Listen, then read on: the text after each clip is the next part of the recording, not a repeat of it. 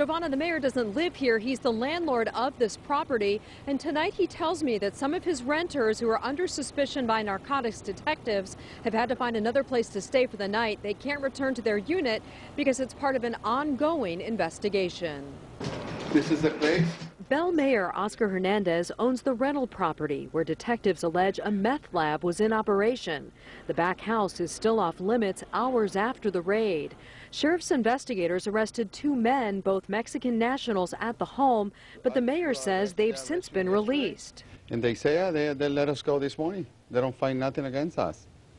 They say whatever they find in my place is part of my job. It's the chemicals, the one we use for the laying floors, tiles, and all that kind of stuff.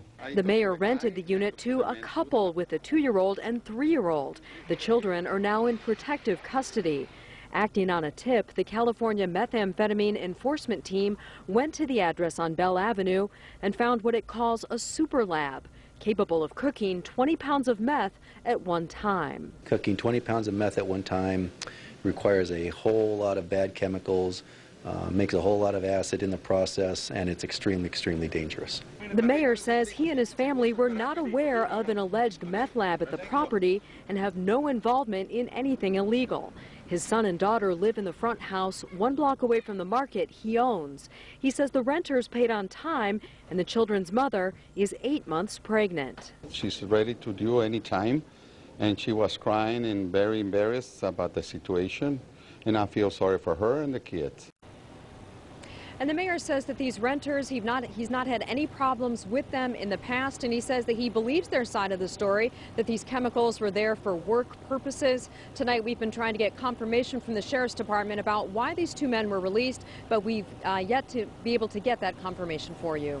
Reporting live in Bell, I'm Melissa McBride, ABC 7 Eyewitness News. All right, Melissa, thank you. Mothers took to the streets of Inglewood today, calling attention to the still unsolved murder of a teenager 5 years ago. In May of 2004, someone gunned down 15-year-old Devanya Thomas in front of his home.